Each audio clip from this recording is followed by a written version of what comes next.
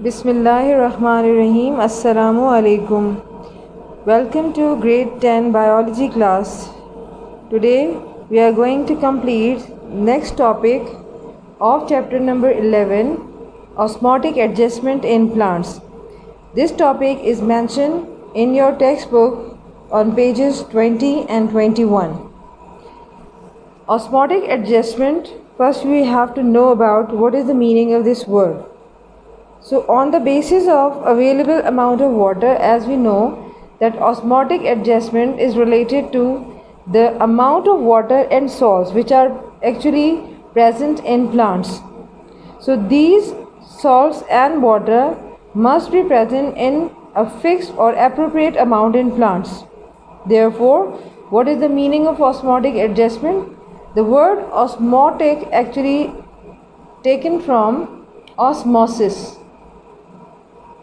Osmosis, and here we are talking about the osmosis in this regard, that what is osmosis? It is the movement of water molecule from lower solute concentration to higher solute concentration. So by applying the process of osmosis as well as other transport processes, we have to fix some water as well as salts in the plants. So on the basis of the availability or available amount of water and salts, plant can be categorized or divided into three groups. First one is called hydrophytes. The second group is called xerophytes, and the third group is called halophytes. Now, what is the meaning of hydrophyte first? Hydro mean water and phytes mean plants. So we can say that those plants which live in water are called hydrophytes. In the similar manner, xerophytes. Xero means basically xerophytic plants are those which live in desert. So the desert area where there is a deficiency of water, and phytes again means plants. So those plants which live in desert, which live in or love to grow in the desert area or the dry area. In the similar manner, halophytes. Halo means, the word first comes from halogens. And what are halogens? Halogens means salt former element. Salt formers. So what is the meaning of halo from this halogen word means? It means salt. Then phytes again means plants. So what do you think? What will be the halophytes? Halophytes are those plants which basically live in salty water. So therefore they are also called halophytes. And the salty water is mainly sea or ocean. Now the first group of plant are called hydrophytes.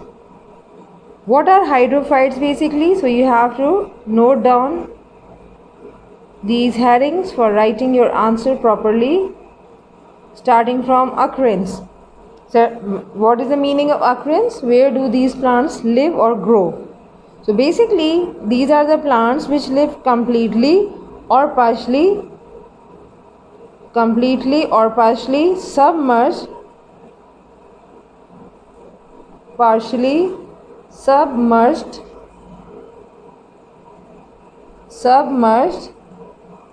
in fresh water.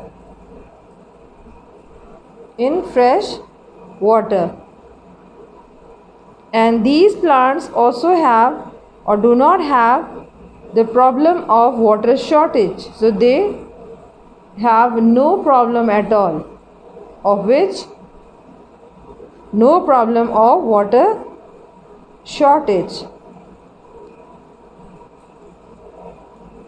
So what will be the hydrophyte according to this definition, or what are hydrophytes? Basically, hydrophytes are those plants which are completely or partially submerged in fresh water, and they actually do not face no problem of water shortage. So what is the meaning of this? कि hydrophytes वो पानी में उगने वाले या रहने वाले पौधे हैं जो कि मुकम्मल तौर पर या जुज़वी तौर पर, यानी आधा हिस्सा उनका पानी के ऊपर होता है और आधा पानी के अंदर डूबी हुई हालत में होता है, जिसे हम सबमर्ज्ड कहते हैं. The word submerge comes from submarine, यानी सबमरीन आप लोगों ने देखी होगी कि ऐसा जहाज़, ऐसा पानी का जहाज़ है जो पानी के ऊपर भी तैर सकता है, फ्लोट कर सकता है, और पानी के अंदर भी जाता है और बाकायदा फ्लोट कर सकता है, या यूँ समझ लें कि सिंक कर जाता है लेकिन डूबता नहीं है, पानी के अंदर भी फ्लो करने की या मूव करने की इसमें एबिलिटी होती है. तो यहाँ पर कहने का मकसद ये है कि हाइड्रोफाइट्स या तो मुकम्मल तौर पर पानी में डिप्ट होते हैं या पानी इनके ऊपर जो है वो मौजूद होता है, या ये आधा हिस्सा इनका, यानी पार्शली मतलब आधा हिस्सा पानी के ऊपर और आधा हिस्सा पानी के नीचे डूबा हुआ होता है. जिस तरह से एक सबमरीन पानी के ऊपर भी आ जाती है और पानी से नीचे भी, बॉटम में भी तैर सकती है. So basically these plants live in और ग्रो इन फ्रेश वाटर. ये ज़्यादातर मीठे पानी जैसे रिवर वगैरह हैं उनमें ग्रो करना पसंद करते हैं. और असल बात ये भी कि इनमें चूँकि पानी में ग्रो करने की एबिलिटी मौजूद है, लिहाजा इनको सबसे जो इजी जो है वो चीज़ यहाँ पर महसूस होती है कि हम कह सकते हैं कि हाइड्रोफाइट्स में पानी की कमी का कोई मसला जो है नहीं होता. इन पौधों को पानी की कमी का कभी शिकार नहीं होना पड़ता. Then we have next heading mechanism.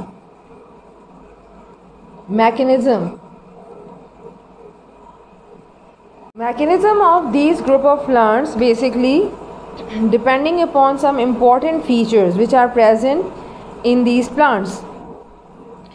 They have first of all developed mechanism. They have developed structures in them. For which purpose? For the removal of extra water.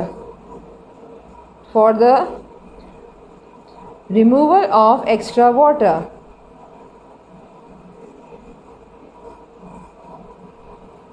जैसा कि हम जानते हैं कि ये पौधे पानी में ग्रो करते हैं, पानी में इनका रहन सहन है, इनका हैबिटेट पानी है, लिहाजा हम इस बात पर कि इनमें एक्स्ट्रा पानी जमा हो जाता है और उसको निकालने के लिए इनमें एक बहुत ही डेवलप यानी एक तरक्की याफ्ता निज़ाम मौजूद है. एक ऐसी मैकानियत, एक ऐसा अमल मौजूद है जिसके ज़रिए ये एक्स्ट्रा यानी इजाफ़ी पानी को अपने जिस्म से या अपने सेल से निकाल बाहर करते हैं या ख़ारिज कर देते हैं.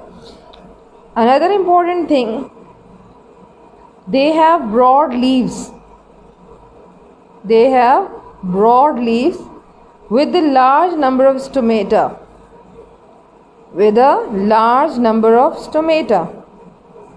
So this is the most important feature they have. Stomata. And where these stomata are present? On their upper epidermis. Because the lower epidermis is almost submerged in the water. So depending upon the broad leaves and having large number of stomata, these plants can remove their extra water very easily, and these characteristics help them to remove the extra amount of water very quickly. As we know that there are some plants or water plants which live in water and they have the same features. For example, water lily. So water lily basically have these sort of broad leaves. Clear? So these leaves float over the surface of water and their lower epidermis is present down there. So due to the presence of the large number of stomata on their upper surface of epidermis, we can say upper surface of epidermis, which is basically called. So Due to the presence of these microscopic pores present on the upper surface of epidermis, they remove extra amount of water very quickly. Extra amount of water. And the example of these sort of plant or hydrophyte, C heading will be examples. So heading will be example, and example of this sort of plant is water lily, which is a flower. The next group of plants are xerophytes. Now what are xerophytes? First you have to write the occurrence. What is the meaning of occurrence? रहने की जगह, जहाँ ये रहते हैं. So basically they live in deserts or dry environment. They love to grow in dry environment. As you know, they have the deficiency of water in them. So they have some specialized mechanism to overcome this deficiency, and for this purpose I am going to write some of the characteristics. What are the main characteristics of xerophytes? Now these characteristics, basically starting from some of the points like cuticle. So cuticle, and what is cuticle and what is the role of cuticle in xerophyte plants or xerophytic plants? Basically these plants have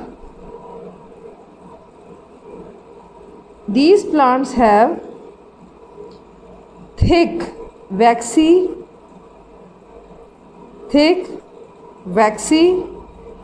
cuticle over their epidermis,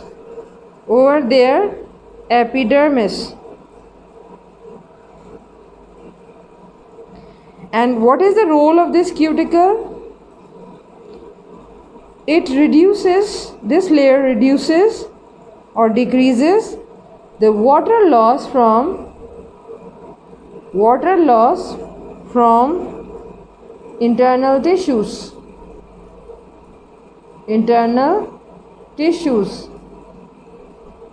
So first characteristics or first feature which is present in xerophytic plant is cuticle. Normally xerophytic plants के अंदर ये एक मोटी दबीज जिसे आप कहते हैं मोम की तरह, यानी वैक्स की तरह, जैसे आपका कैंडल वैक्स होता है उसकी तरह का एक तरीके की लेयर है जिसे हम वैक्सी क्यूटिकल कहते हैं. ये इन प्लांट्स में एपिडर्मिस के ऊपर पाई जाती है, जैसा कि कुछ प्रीवियस लेसन्स में मैंने आपको बताया था, the structure of epidermis along with the cuticle. So the cuticle is present just over the epidermis in this way. ये थोड़ी सी थिक होती है तो आप थिक के लिए ऐसे ड्रॉ कर लें. So this is cuticle and present over the layer of this epidermis. And not only this, but what is the function of cuticle? Along with that, it covers the surface of plant and protect epidermal layer. So it reduces the water loss from internal tissues.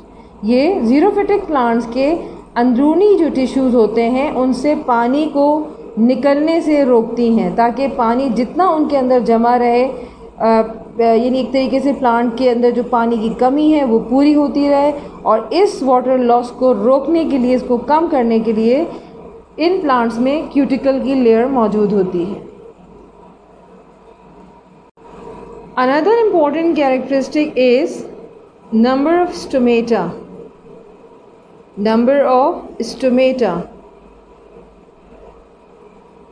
In these plants, there are less number of stomata. First of all, you have to remember that they have less number of stomata.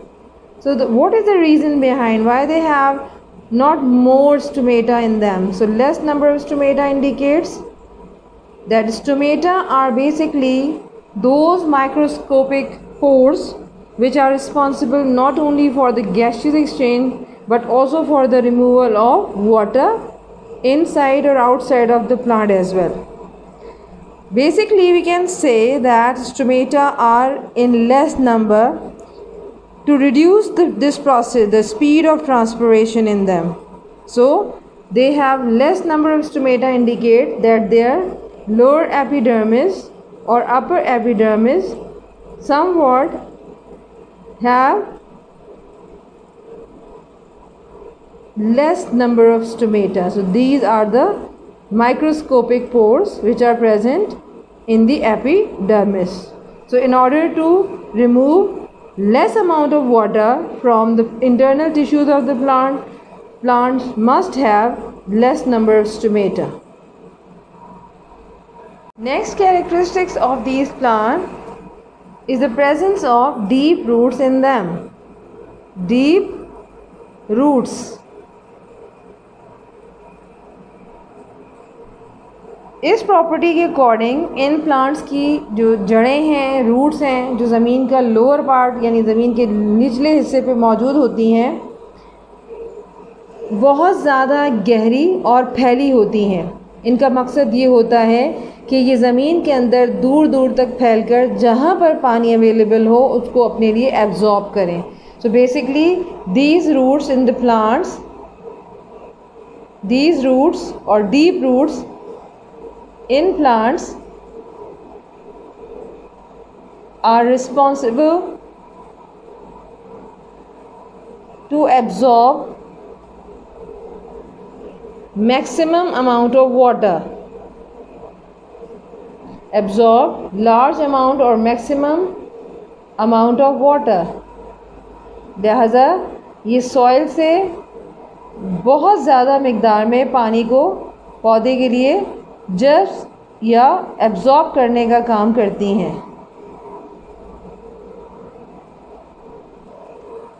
Next property of xerophytic plant is or are those organs which are called succulent organs. Succulent organs, and these organs are basically stem as well as roots because their leaves are modified into spines. So therefore we can say that some xerophytic plants have special kind of or special type of parenchymal cells in them. The name of cell is parenchymal cells. So due to the presence of these parenchymal cells in their stems as well as roots, stems or roots, they normally absorb or store large amount of water in them, large quantity or large amount of water in them. Due to the presence of large amount of water in stem or roots of these plants, they are called succulent organs, and these succulent organs are having this amount or huge amount of water which makes them wet and juicy. Therefore the word used for root and stem is the succulent organ. So basically stem and roots are the succulent organs in which the parenchymal cells are present, and these parenchymal cells are the store room for having or storing large amount of water in them. That is why we can say the succulent organs mean wet and juicy stem as well as or roots. After the heading of occurrence and characteristics, your next heading number 3 will become example. Example. And what is an example of xerophyte It is basically cactus plant. Cactus plant. Third group of plant are called halophytes. Halophytes. As I told you, halophytes are those plants which basically live in seawater. So first heading will become occurrence, which means where do they live or grow. So they live in, halophytes live in seawater, that is salty water, you can also say. So sea water, and are adapted to, therefore we can also say they are adapted to salty environment. Salty environment, because they have some special mechanism in them in order to grow or live in salty environment. The second heading is basically the entry of salt. As you know that if these plants live in seawater, then seawater contains a plenty of salt. So this salt or different combination or mixture of these salts enter into the bodies of halophytes or these plants due to their higher concentration in seawater. So what happens? Salts enter in these plants, that is in halophytes, due to their higher concentration or higher amount or concentration in seawater. So what is the meaning of this? Actually ये plant कहाँ रहते हैं? ये plants सी water में grow करते हैं और इनको अल्लाह ताला ने कुछ इस तरह से इनके अंदर मुताबिकत रखी है कि ये उस नमकीन पानी या नमकीन माहौल में उगने की आदी हो जाते हैं. अब चूँकि हमें पता है कि सी वाटर में बहुत ज़्यादा मिकदार जो है वो सॉल्ट्स की होती है, लिहाजा इन पौधों के सेल्स या टिश्यूज़ के अंदर सॉल्ट्स की एंट्री यानी इनका दाखिला जो है वो किस बुनियाद पर होता है? सॉल्ट्स इन प्लांट्स के अंदर एंटर इस वजह से होते हैं क्योंकि सी वाटर के अंदर सॉल्ट की मिकदार बहुत ज़्यादा होती है, जिसकी वजह से मूवमेंट कहाँ होती है? From outside to inside. Now the next heading regarding this, removal of water. You can also say removal or loss of water. Now why this point is important here? Because you are very much familiar with the processes of transport or transport processes in different organisms such as active transport, osmosis and diffusion. So here we are applying those processes. So we can say on the other hand, water tends to move out. Water moves out of their cells. Why? Why water moves out of their cells? What is the reason? So first you have to write down that water moves out of their cells into the sea.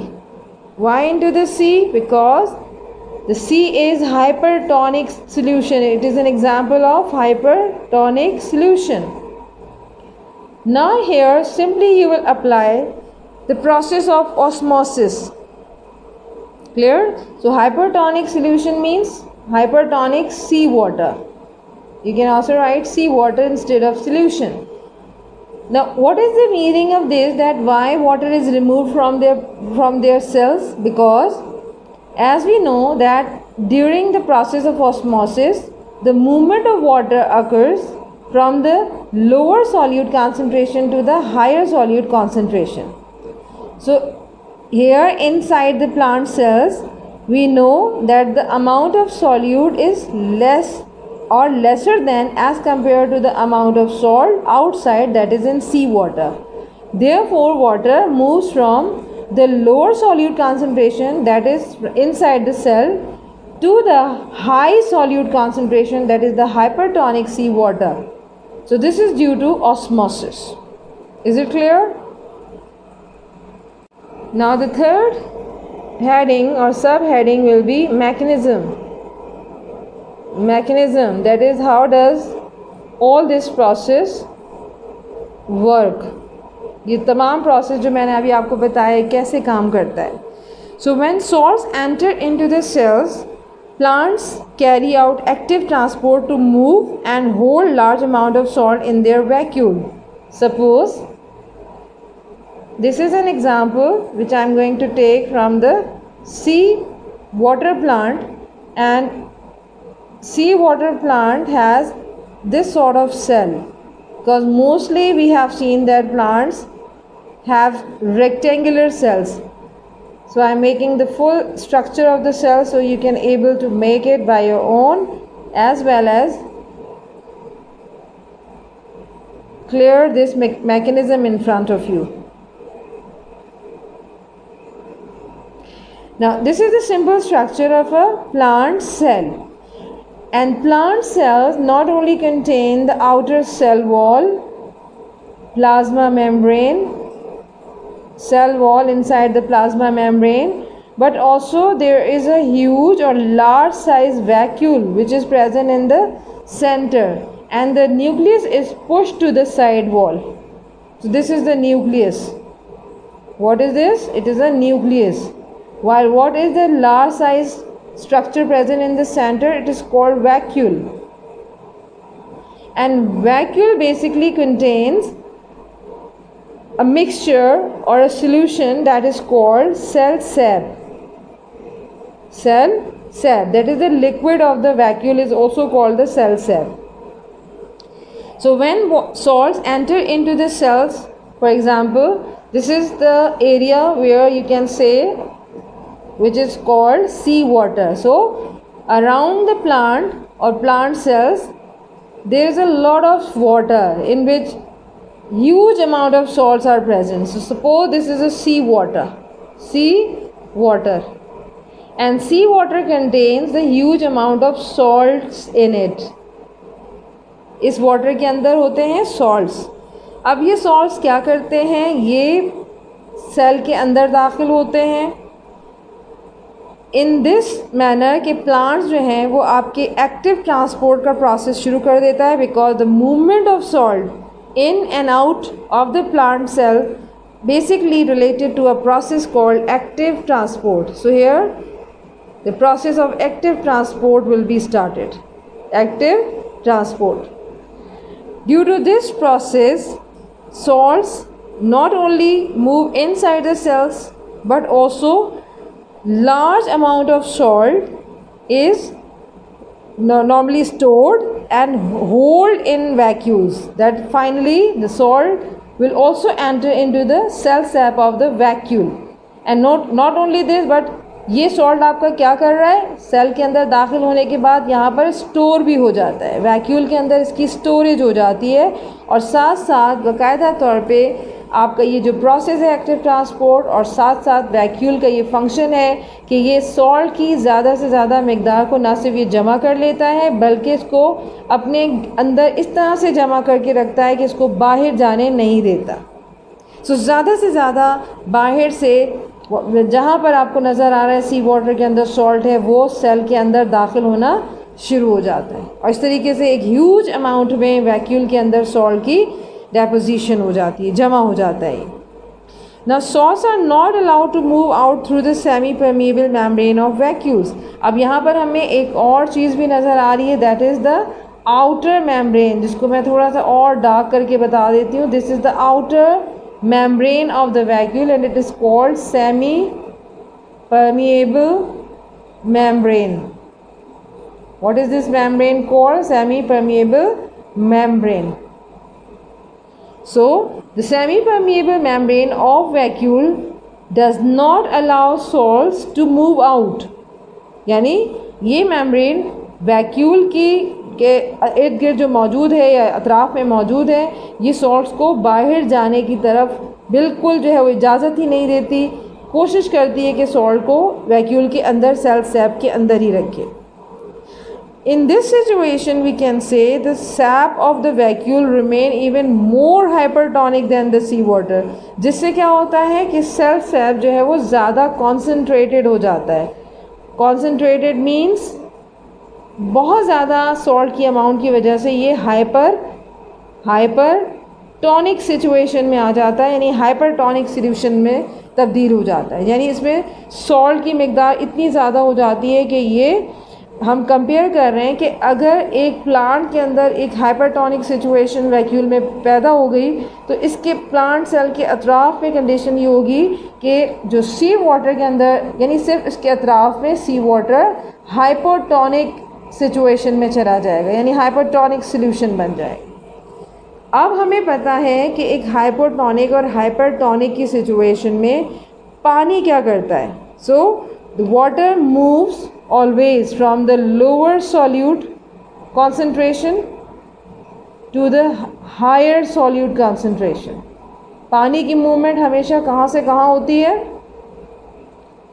Through osmosis पानी हमेशा अपने कम solute के reason से ज़्यादा solute के reason की तरफ move करता है, जिससे हमें यहाँ पर पता चल रहा है कि सेल सैप यानी वैक्यूल के अंदर कंडीशन जो है वो सिचुएशन कैसी है? हाइपरटॉनिक है, यानी यहाँ पर सॉल्यूट की मिकदार ज़्यादा है। I am making an arrow upward which indicate the higher solute concentration inside the vacuole, while there is a lower, that is hypotonic situation around this cell in the sea water.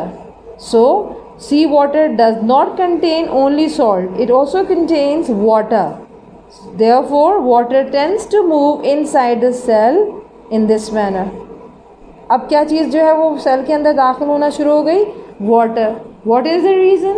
Because water moves from lower solute. Lower solute mean hypotonic sea water. From hypotonic sea water finally it moves inside the cell, inside the vacuole then, which is basically called the hypertonic condition। तो पानी का अपने कम solute यानी hypotonic से ज़्यादा solute यानी hypertonic की तरफ मूव करना, और वो भी ऑस्मोसिस की मदद से।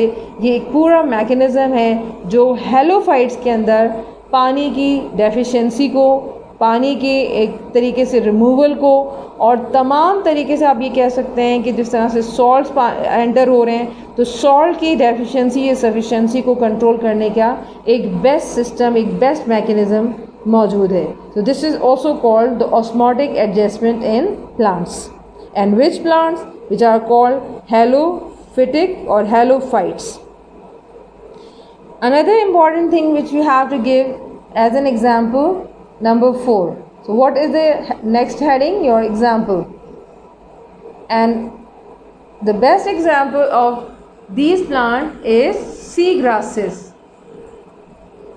Seagrasses यानी समंदर में उगने वाली जितनी भी घास होती हैं वो तमाम की तमाम जो है वो इसी फिनोमेना के ज़रिए अपने सेल्स के अंदर ऑस्मोटिक एडजस्टमेंट यानी एक फिक्सिंग का अमल करती हैं। So class, this is the end of today's lesson. I hope you have understood it very clearly. So Allah Hafiz.